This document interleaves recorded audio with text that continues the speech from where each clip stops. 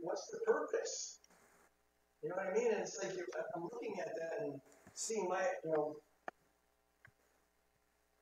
it's real. Just like I said earlier, like, it doesn't happen all the time, but Jesus was walking through the place. I saw it. It was more than a feeling. It was something I saw. It resonated in spirit. And he was just maneuvering himself through, smiling away. And then he said, "Who do you think really recognized me?" And then when Johnny got what he got, it just confirmed what God had said. You know, 2 people in the back with white garments, the rest were stained. And it's a concern. You know, if you don't, from stealing, dealing, and reeling to believing what? Believe in the resurrection. Believe in the resurrection. That he's given us something from it. Amen? Something from it. We all think of resurrection and we think we're saved, we're going to go to heaven and sit on a cloud. A horn or something. That's not what it's all about. Really, a human being alive that can really tell you what it's about. They're going to tell you what they thought, they're going to tell you the revelation God's given them. Nobody really knows. We have to experience it ourselves, right? But there's so much more to the resurrection. Let's go to John chapter 21. Verses 12 through 14. And it's interesting because this chapter is called Breakfast by the Sea. It starts with verse 12. It says, Jesus said to them, "Come and eat breakfast." Yet none of the disciples dared ask him, "Who are you?" It was the Lord. Jesus then came and took the bread and gave it to them, and likewise the fish. This is now the 3rd time Jesus showed himself to his disciples after he was raised from the dead. Praise God.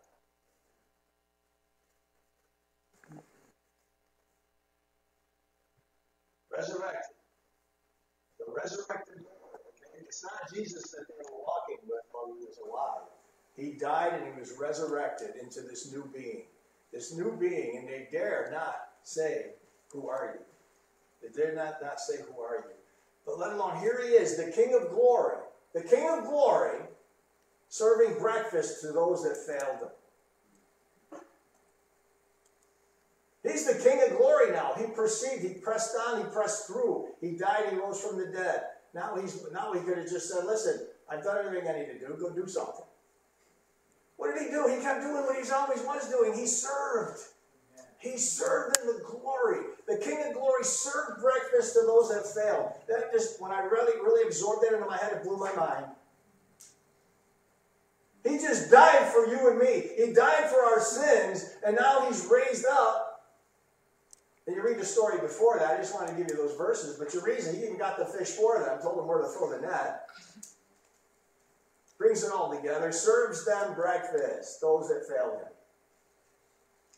And as you read on, and I'm going to read on through here, but through that, he brings true repentance to Peter for what Peter denying him, right? As it was in the song, you know, the shame, the guilt. As they were alive and everything was cool. "Yeah, Lord, we got you covered, man. I got you. You ain't dying. I'm dying before you die." "Yeah, Peter, well, I'm paraphrasing. "Yeah, Peter, but you're going to deny me 3 times before the rooster crows." Ain't happening. Happened. So now just think about Peter, how he felt. The guilt and the shame. The guilt and the shame. Didn't follow through with his words and what he said. You see, God gives us wisdom, but, like I said in Proverbs, I don't know if it was today or yesterday, but God gives us wisdom, but without understanding, wisdom really is nothing. Okay? A lot of us think we have wisdom, but then if we lose out on the understanding, which is being a good servant in who you are and doing the things you need to do, and all the things that you need to put into perspective, that's the understanding of the wisdom. God will give us wisdom. He gave it to Solomon, but there came a point in time where Solomon drifted away from the understanding and everything fell apart. That's what he talks about in Ecclesiastes. Nothing matters, he says, as he goes through the times of trouble. Nothing matters. Everything's vanity. It's like chasing the wind. The only thing that matters is fear of the Lord. Fear of the Lord. But the fear isn't to be scared, right? It's not to be scared. It's to be in awe in who he is. And here he is, our King of Kings, the King of Kings, the Lord of Lords, is serving breakfast to those that failed. Serving breakfast to me and you. Serving us. Thank you, Jesus. Thank you, Jesus. But it's interesting because they said, this is the third time he showed himself, right? There's a reassurance. They're just not quite sure, what's going on here.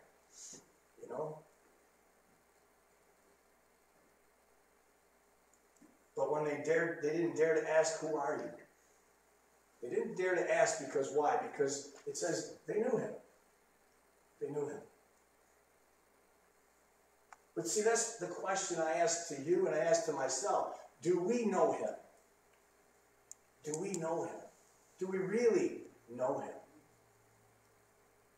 Are we meditating on a day like today, like David was talking about, just enjoying the day, or are we moving in stuff to move all left and right all over the place under the sun with your mindset in somewhere else?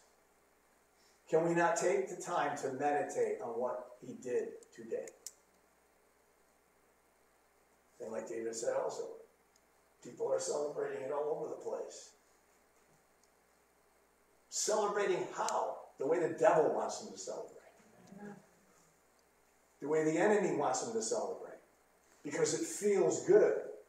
It feels good. I was in those celebrations before I was saved. And 99.9% of the time I had to be high in order to enjoy myself. And it was deception. I wasn't really enjoying myself. Living a life of hell. Stealing, dealing, and reeling. There was nothing good in it. It felt, with the feeling, sometimes it felt good, but that always went away. Because the enemy was doing everything that was part of it. There was nothing good in it, do you understand? So when we're in that place, we also use the word Easter. Happy Easter. Happy Ishtar. Happy Ashropol and Baal. Happy, all these things. And listen, don't get me wrong. I still fall into saying that now and then accidentally because I was kind of put in the mindset to say it for 35, 40 years of my life. So it's hard to get that out of your mindset. But if it does come out now, it's like, oh, happy Resurrection Day. See, because there is a difference. Right. There's a big difference. There's a big difference. And it has to do if you know him. Because if you know him, then you understand what resurrection is about. What resurrection really is about. But again, if you look at the surveys, that's what you got. You got all these people that say that they are Christians, but they don't even believe in the resurrection. Praise the Lord. So then what was the resurrection for? What was the resurrection for? For God so loved the world, he gave his only begotten Son, that those who believe will not perish but have everlasting life. Let's get an altar call. Get everybody in here. Accept Jesus into your heart. It gets in your mind. These are all things that we do for salvation. Amen? This is what we think resurrection's all about. I'm not saying it isn't, but there's so much more. Amen. You understand? And that's where people are left. They're left at the salvation part. They're left at the salvation part. But see, salvation is a direction to lead us into resurrection power. Amen. The resurrection. Listen, it changed those guys' lives. 12 men. I preached the messages about the road to Emmaus. I preached the messages before about the 12 men, how they all ended up dying for Christ. How did this happen? How did it possibly happen if it wasn't true? You got 12 men that ran scattered, and then 3 days later were willing to die for Christ. Something happened. Something happened. They saw the resurrection, but like David said, when Thomas came to the point with Thomas, Jesus said, listen, you've seen and you believe, but blessed are those who haven't seen and believe. And that's where me and you stand today. Me and you stand today like they were every generation after the disciples. They have to believe because they haven't seen. But, if you move from salvation, being saved, to resurrection, the born-again experience of resurrection power, God says, listen, I'll show you me. I'll show you me. You will know me. You will dare not say, who are you? Because you will know who I am. And I will reveal myself. I will manifest myself to you. But see, that ain't going to happen because if you're doing God maybe once a week for a half hour, or doing the bingo games to raise some money for your church. I mean, all this craziness going on, it's ridiculous. It's ridiculous. But we get caught up in it, just like we get caught up in the word Easter. We get caught up in the whole aspect of things that aren't real. That aren't really real, and why we are here, sitting here today and what we're doing. We're praising and worshiping God for bringing us into resurrection power. Amen. At least I know I am. Praise God.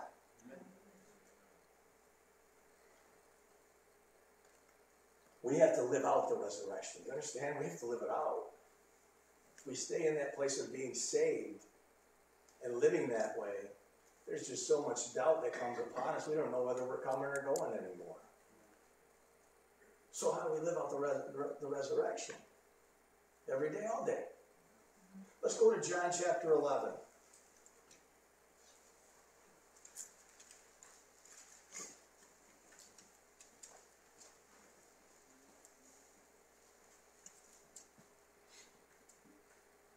This whole chapter has to do with Lazarus.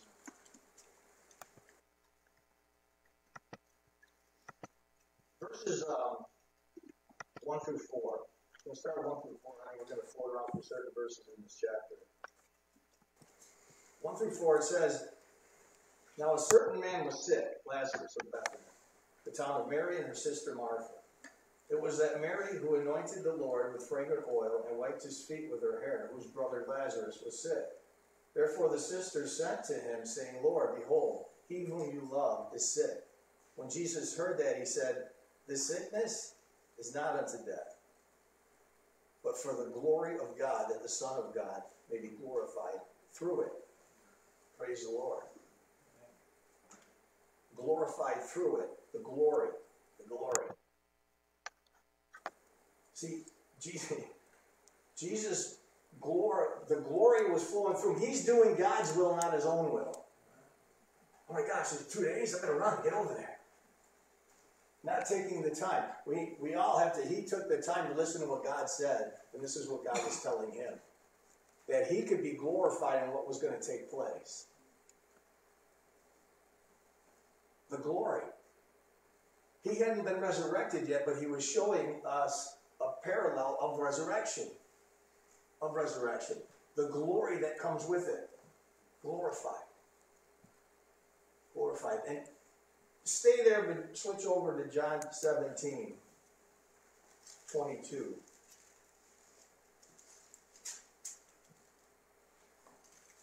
Chapter 17 is well known as Jesus' prayer, right? This is his prayer. The prayer for himself, his disciples, for all believers. Now in verse 22, Jesus says, and the glory which you gave me, I have given them, that they may be one, just as we are one. We'll go to 23 as well, I guess. And I am in you, that you may be made perfect in one, and that the world may know that you have sent me and have loved them as you have loved me. The glory. The glory. The glory that Jesus is talking about, glorifying God and what happens with Lazarus. Jesus is praying that his glory is going to come to me and you. The glory comes to me and you. You see, as David was saying, to be magnified, that magnified everything. That is magnified in me. It's a magnifying that takes place that God so loved the world. God so loved us that he's bringing his glory into us.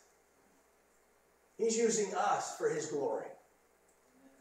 Because of the resurrection. The resurrection takes place in us. In us.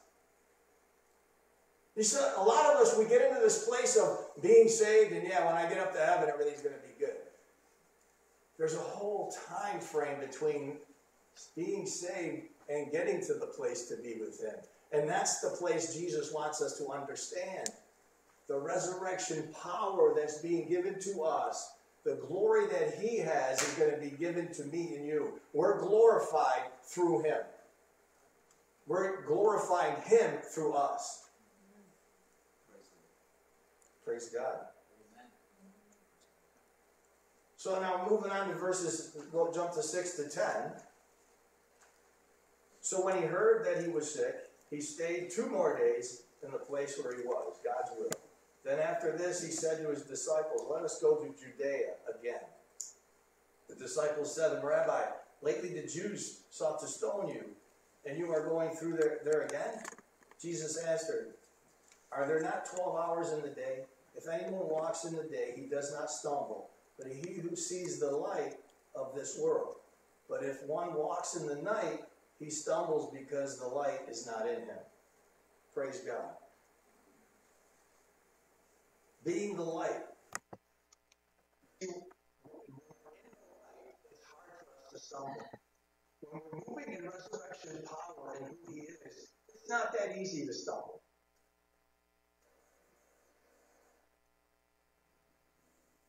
He loves us, and he gives us an understanding by the Holy Spirit on what we should do, what we shouldn't do. But do we have the Holy Spirit in us to give us enough strength to do what we need to do? Still moving in self. Just to deny self, pick up the cross and follow me. You see, there's some denominations that, and don't get me wrong, there's nothing wrong with it. But again, we got to progress from it, right? Right? They turn out to anyone who said for Jesus Christ is crucified. They hang on and they cling onto the cross. There's nothing wrong with it. But Jesus said, listen, deny yourself, pick up the cross, and follow me. Move into the resurrection power. Move into the resurrection. Don't cling on to the point where you're scared to do anything. Don't cling on it so that you can't even walk on the property and poof, you're gone. What happens? There's no Holy Spirit. There's no resurrection power understanding. Yeah, there might be some wisdom in the words we say, but there's no understanding. Because the understanding has to go with the wisdom. Because the understanding is your walk. The wisdom is the knowing. Understanding is the walk.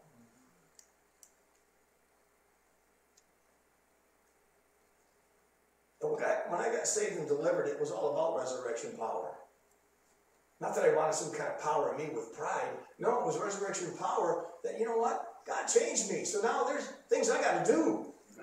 And it ain't for me. It's for other people. And he's got to show the power. He's going to continue. He continues to heal me and show the power through me. The resurrection power. That's for each and every one of us that really believe. Amen. That really believe.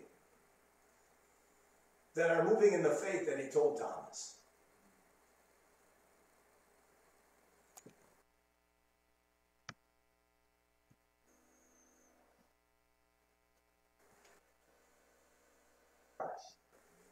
That's the big difference. Walking on his road, not ours. Look over to Psalm 116.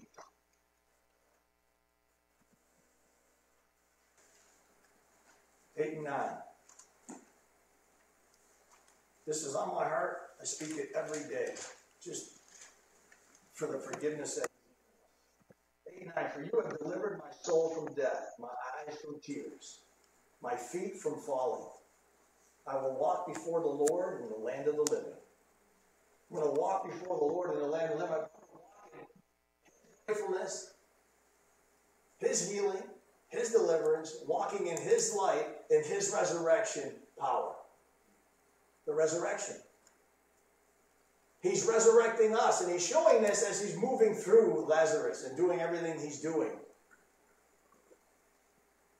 It's to show us who we are now here on earth as it is in heaven. Praise the Lord. So in that, let's jump over to, there's one of the verses, I want to read them all. So let's jump over to verse 20. 20 to 27. So then Martha, when she heard that Jesus was coming, but Mary was sitting in the house, said to Jesus, Lord, if you had been here, my brother would not have died. But even now I know that whatever you ask of God, God will give you. Jesus said to her, your brother will rise again. Martha said to him, I know that he will rise again in the resurrection at the last day. Jesus said to her, I am the resurrection and the life. He who believes in me, though he may die, he shall live. And whoever lives and believes in me shall never die. Do you believe this?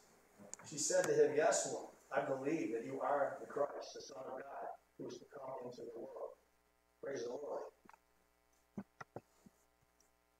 Interesting, the first thing is here is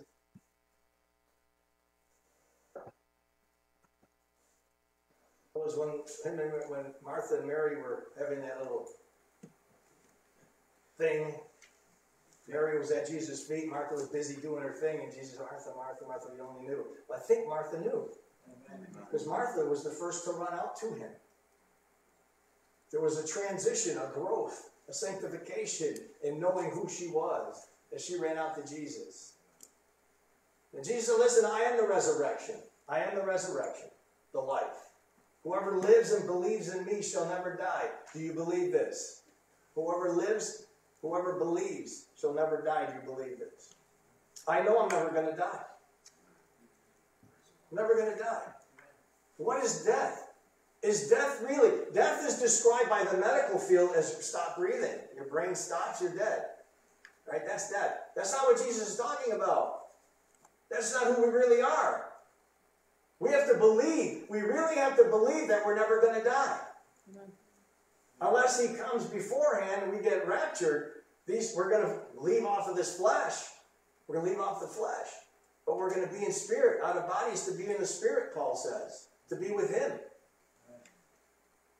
So we have to believe this or not. There's no in-betweens. If you're in-betweens, you're already falling into the knot. Praise the Lord. And interesting enough, when I look up the word resurrection for a definition, what I got was one of the definitions was rising from decay and disuse. Resurrection is rising from decay and disuse. Praise the Lord. Stealing, dealing, and reeling. Takes me out of that. The disuse, the decay that was happening in my life, in our lives, and brings us into a place of resurrection. Bringing a resurrection power from within us for what he did. The power's in me and you. Me and you. Do you believe? Do you believe? I'm willing to say at least half, maybe more than half the people in here did not resonate, understand, and get the experience of Jesus passing through here today.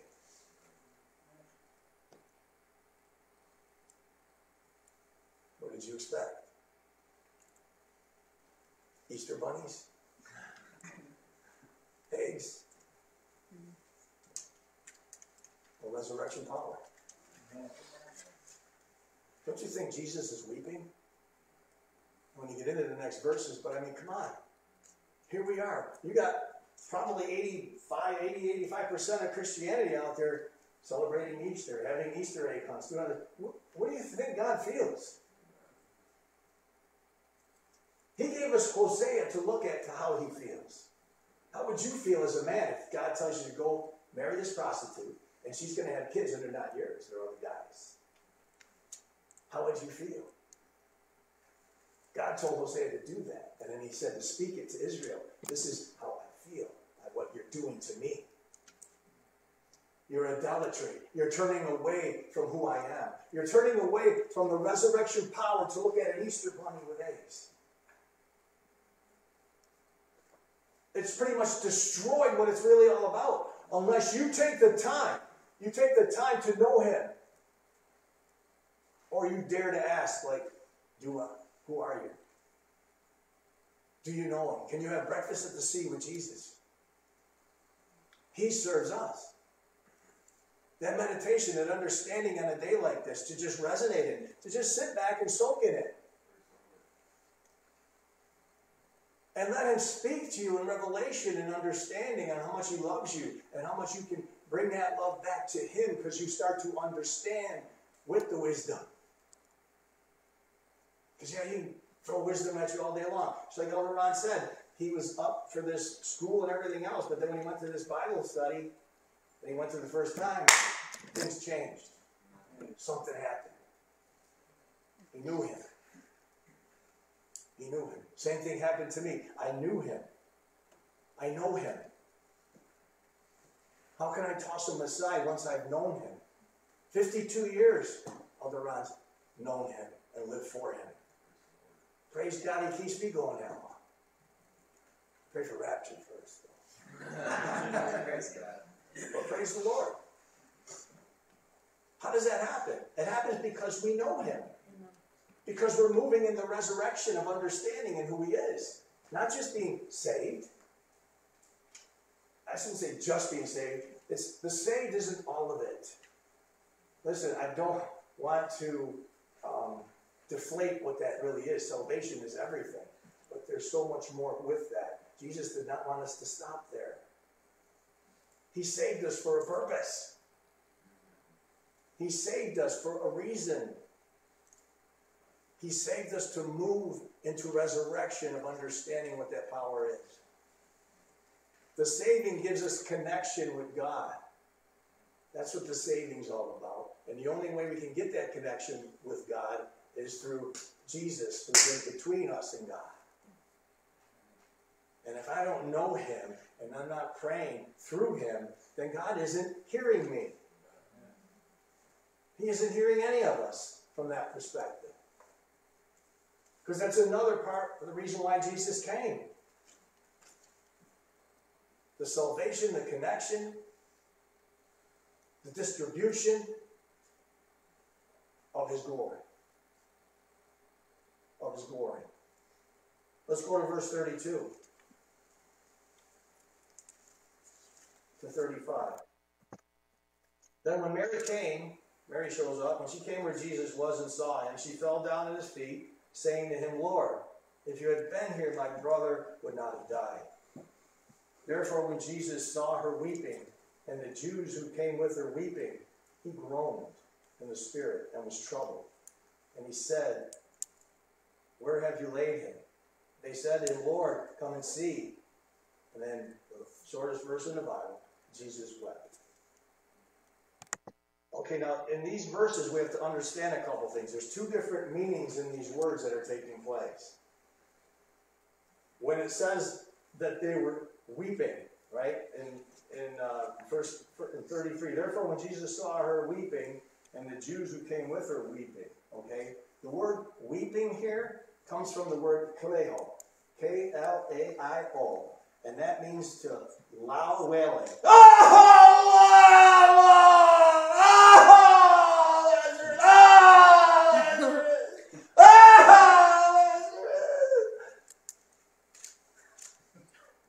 That's clear. That was good. That's the loud wailing. The loud wailing, right? And that's what you would hear. Actually, if you look at this, sometimes they hired people to do the wailing. They did. I mean, if you read into it, they would hire people, part of the culture was to hire people they didn't know anybody to come in and do the wailing for them. All fleshly stuff, right? Yeah. Now, when it says that Jesus wept, it's a whole different word. And this word is called dekrio. D-A-K-R-U-O. And it's, ironically, the only time it's ever used in the New Testament. The only time ever used. And it means that there's a silent bursting of tears. So he's watching all this wailing. And this has happened to me many times, especially when God's presence is really strong. I get this silent bursting of tears. It's like you just start welling up. You're not showing anything loud. There's no emotion. It's coming from within, but it's loud inside. And that's what Jesus was doing as he's watching all this wailing going on. But it's interesting because let's go to Isaiah 53:3 and stay here. Just flip over. 53:3. This is prophecy about Jesus. He is despised and rejected by men, a man of sorrows and acquainted with grief. And we hid, as it were, our faces from him. He was despised and we did not esteem him. There was a sorrow, a man of sorrow and grief. So now this is what's happening in him. There's a sorrow, a genuine sorrow happening in Jesus, and a grief as he's looking at the wailing. What is he sorrow about? He's upset. There's an upsetting about the disbelief. The disbelief. You see, this happens, I don't want to go on a rabbit trail, but this happens when our loved one of ours dies and they're a believer in Jesus Christ. Yeah, we're going to mourn, right? But the wailing shouldn't really be there. It should be more of a sorrow. Why ain't I going with them? They're going to the place that I'm waiting to go to. But our mindset doesn't go there. We go into the flesh with the loud wailing, right? We go into the loud wailing and we stay in there. Some people stay in there for years. They don't let go of the emotional attachment. It keeps being brought up. And listen, you're going to live in that. It's not a healthy place to be.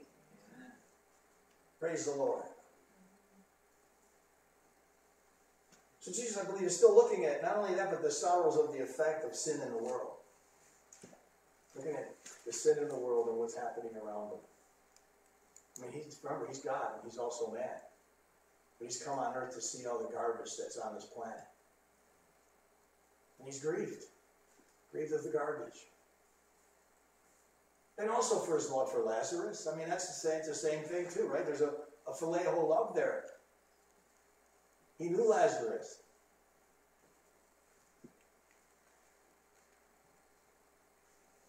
Praise the Lord. Yet, in saying this, the weeping and Jesus wept. In between it says, as he watched them weeping, he says, he groaned in the spirit and was troubled. Now, groaning here comes from the Greek word, you say it, I don't know how you pronounce it. Embromeo. It's E-M-B-R-I-M-A-O-M-A-I. And what does it mean? It means to express anger. And they had a saying back then about the word, and it meant to snort like a horse. Just a groan, an anger, a snorting of the horse, because they're wailing about something. When he said, listen, Lazarus is going to be glorified. Lazarus is going to come back. He's going to be glorified. God is going to be glorified, I should say. God is going to be glorified through him, through Jesus. But the snorting of the horse, I thought, was ironic, because that's what happens. You get the snorting of the horse, the expressive anger, and the anger isn't a bad, mad anger. It's an anger like, man, couldn't there be more sorrow and grief and understanding with the wisdom that you think you're getting? The word troubled, so he's groaning. He groaned in the spirit and was troubled. The word troubled, the Greek word is tarasso, T-A-R-A-S-S-O, and it means a strong emotion. A strong emotion, in this case, a strong emotion of anger at sin and death. Anger at sin and death and the unbelief. Anger of what Satan has done. How he manipulated us and deceived us into this place of death. So they're wailing where Jesus is snorting like a horse.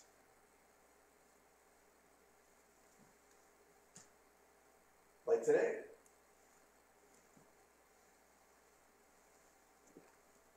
Walking in this life. Doing the things we do, right? We're being led, and then all of a sudden something happens to somebody that we care about. Or somebody that we've come close to, and all of a sudden, boom, there's no understanding. The wisdom's out the window, and they're gone. What happens? Well, what should happen, there should be a snorting of the horse. Snort like a horse. There should be an anger of how the enemy can use. The enemy uses and takes us and pulls us away from God. See, this is part of the resurrection, what it really is. When you're resurrected with resurrection power, that's what we're focused on. We're not focused on self. But we're also not wailing and weeping. We're snorting like a horse. Praise the Lord. So let's move on to verse 38. Jump over to 38. And we'll go right to 44. Then Jesus again, groaning in himself, came to the tomb. It was a cave, and a stone lay against it. Jesus said, "Take away the stone." Martha, the sister of him who was dead, said to him, "Lord, by this time there's a stench, for he's been dead for 4 days." Jesus said to her, "Did I not say to you that if you would believe, you would see the glory of God?" Then they took away the stone from the place where the dead man was lying, and Jesus lifted up his eyes and said, "Father, I thank you that you have heard me, and I know that you always hear me. But because of the people who are standing by, I said this, that they may believe that you sent me." Now when he said these things, he cried out with a loud voice, "Lazarus, come out." And he who had died came out, bound hand and foot with grave clothes, and his face was wrapped with a cloth. Jesus said to them, "Loose him and let him go." Praise the Lord. What did Jesus say? Believe. Believe, and you will see the glory of God. Believe. Believe. Believe is to follow, amen? Believe is to pick up the cross and follow. So as we believe and we follow, we're going to see the glory of God. See what? See resurrection. See resurrection power in us. So that we can believe it, to see it, and it's the glory of God that's given us the strength to get through this. To get through this life. Listen, without him, this life is a horror show. It's a terror. People living in fear. People living in fear all the time. Putting diapers on their face. Everywhere you go, you see diapers on people's face. There's fear. You get 15 shots, all of what you can get, and you still wear a diaper. It is what it is. Jesus said, if you believe and you see the glory, you'll see the glory of God. You'll see the resurrection. What's the worst can happen? I can die. Is that worse? No. It's only the beginning. I mean, it's a mindset change.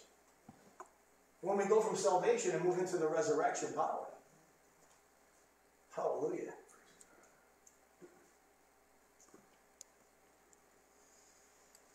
That's what resurrection is all about. And it's interesting, you see, you bring him back from the dead. He brings us back from the dead. Amen. From the stealing, dealing, and reeling to believing. But believe in the resurrection so that he can bring me from the dead. He can bring you from the dead. To bring you to a life of resurrection. Taking you out of the decay and the disuse. To bring you into a place of purpose. That's what the resurrection is all about. Power. But interesting, this all takes place. I'm not going to get into verses, but I'm going to give you the subtitles. The subtitles here that starts at verse 45 says, all this takes place, and now there's a plot to kill Jesus. And then if you move on into chapter 12 and verse 9, the subtitle there is a plot to kill Lazarus. So all the religious people, all the people of the world said, listen, I don't know what happened here. He just raised this guy from the dead. But we need to kill both of them. We got to stop this. This is crazy. And if you read it for yourself, it's basically what they're saying. Not even believing what they're seeing. Could you imagine Jesus? He's got to be scratching his head. What am I going to do? Guy's been dead 4 days. Smells like a dead rat in an air duct. You roll that stone away, what happens? And they want to kill him because they have no understanding. They have a lot of wisdom in who God is, but there's absolutely no understanding. No understanding because God was right in front of them and they didn't even see it. Whereas the disciples dared not to say, "Who are you?" because they knew him. But that's the difference between us now and in this day and age. A lot of us that say we're Christians, we don't really know him. We're living in the religious aspect of a wisdom of understanding. We're not moving in the resurrection power. Where God pulls you out of that stuff. And if he pulls you out of that stuff, man, there's a gratefulness for that. There's a gratefulness that he opens our eyes to see. We get to see now, spiritually, what's taking place. So why would I want to do anything else? Why would I want to do anything else? Because you don't understand the resurrection, that's why. You're not moving in the resurrection, that's why. You've got wisdom and no understanding, that's why. These are reasons why. This is what happens when we don't really understand what today's all about. It's the beginning which leads to Pentecost. But he breathed the Spirit onto those men. Give them an understanding. They're not raising any questions. Jesus showed himself 3 times to these guys. Now, this is the 3rd time. They're having breakfast at Denny's. And Jesus is the cook. He's serving. He's serving me and you that have failed him over the years. He's serving us even in his glory. That's how much he loves us. Praise the Lord. We got to see that for what it is.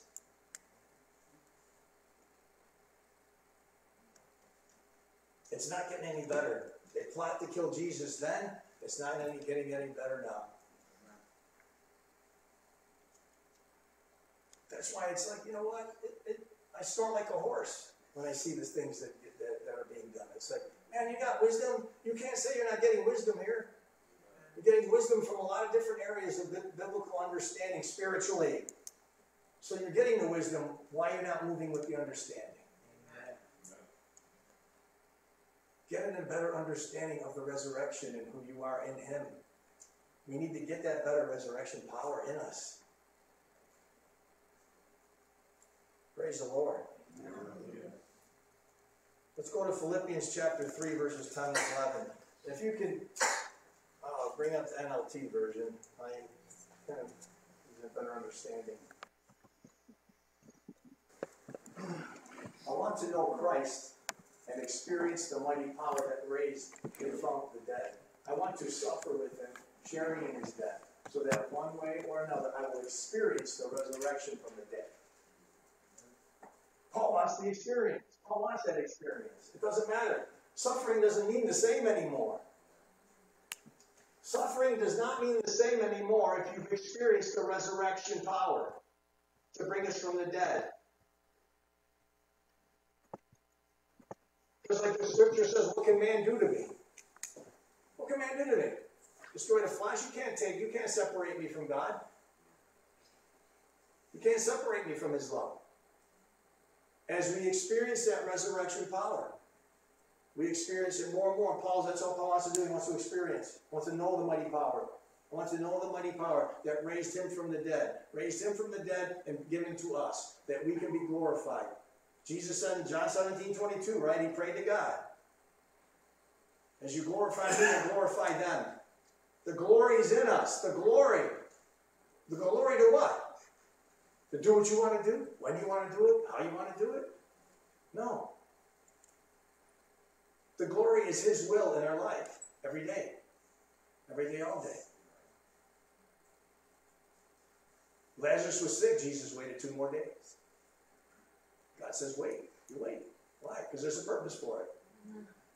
He's going to be glorified for it. God gets glorified from him. But when we jump the gun and do stupid things, that's what happens. It's our will. We take it back, not God's will. Praise the Lord. We have to embrace the born-again experience. We got to embrace it. We got to hold on to that experience that takes place in who we are. When we really embrace the resurrection power of Christ, it's hard to run away from that. It's hard to run away from it.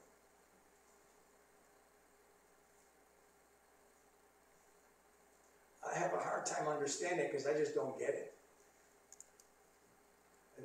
I've been around 52 years. I mean, I just don't get it.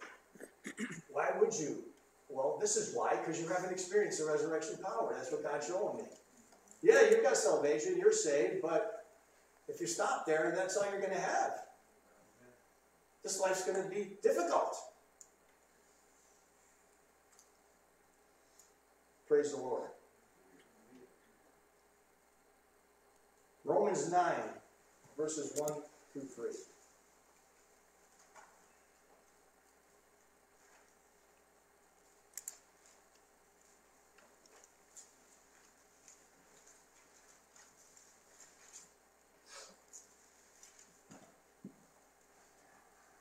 I tell you the truth in Christ, I am not lying. My conscience also bearing me witness in the Holy Spirit, that I have great sorrow and continual grief in my heart. For I could wish that I myself were accursed from Christ for my brethren, my countrymen according to the flesh. See, this is Paul speaking now, showing us what resurrection really is all about. Showing resurrection what it's really about. Having the sorrow and the grief for those that just ain't getting it. There's a sorrow and a grief inside where I'm snorting like a horse for those who just ain't getting it. It's like, man, Lord, why? Why is it so easy for some and so difficult for others? Why, Lord? Well, there's a whole list of things why. Well, it all ends with self. It all backs up to self. It all backs up to yourself.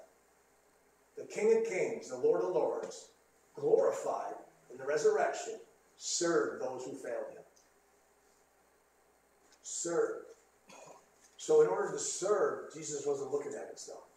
It wasn't about self. It was about serving. And yeah, it's a process. But if you ain't hearing, what good is it? If you ain't hearing and taking it and putting action into it, what good is it? Snort like a horse. He wept. He wept with an anger. Unbelievable how this sin is destroying people and they don't even see it. I mean, you see that now. We see that out in the world. You don't have to go very far. Just walk across the street or go down the street. You're going to see it. People are so messed up, it's pathetic. They have no Jesus in them. They don't understand. So to just get into their head for 5 minutes, you wouldn't believe the stuff that's probably going on in there. The horror, the fear, the terror, the worry, all these different things that are taking place in that person because they don't know him. Even the ones that say they do know him, when they're moving in wisdom without the understanding of the resurrection power, they're still in that place. And when that resurrection power resonates is what Paul is saying. Listen, in order to have resurrection power, you have to serve. In order to serve, you have to have that sorrow and grief for those that ain't getting it. There's got to be a snorting of the horse in who we are. My gosh, what are they going to do? When are they going to get it? Jesus said this, he said, Lord, how much longer must I be with them?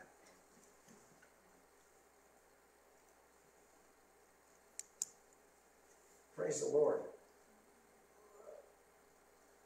That's the gift. It's a free gift. The resurrection power, the salvation, take us in the direction of resurrection power is the free gift of sorrow and grief. And that equates compassion and love. Sorrow and grief, compassion and love, they go hand in hand. But it's a true compassion and love. Not what is in it for me. Or how about this? Or how about that? I snort like a horse when I hear that. It's like, what else can I do?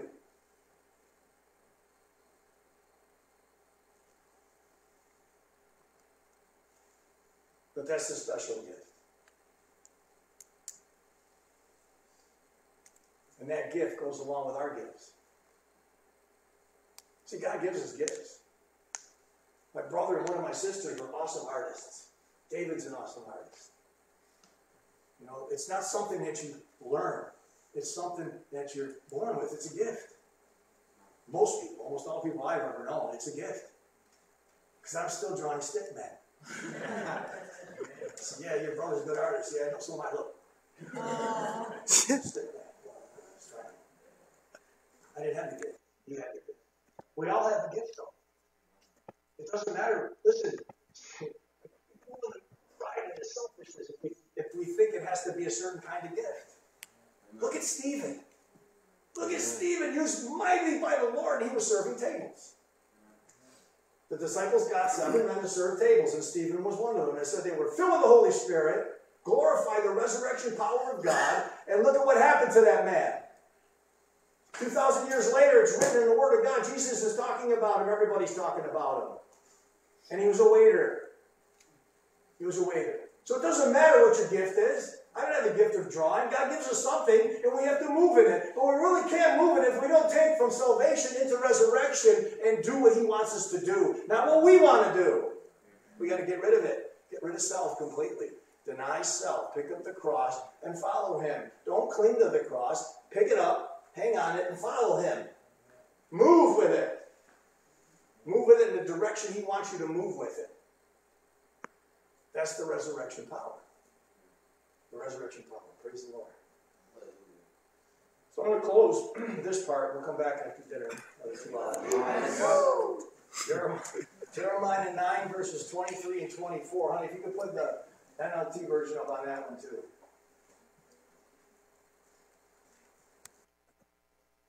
This is what the Lord says. Don't let the wise boast in their wisdom, or the powerful boast in their power, or the rich boast in their riches. But those who wish to boast should boast in this alone, that they truly know me and understand that I am the Lord, who demonstrates unfailing love and who brings justice and righteousness to the earth, and that I delight in these things. I, the Lord, have spoken. Right there, you drop the mic. There's nothing else to say. The Lord spoke. What he's looking for and what he's not looking for.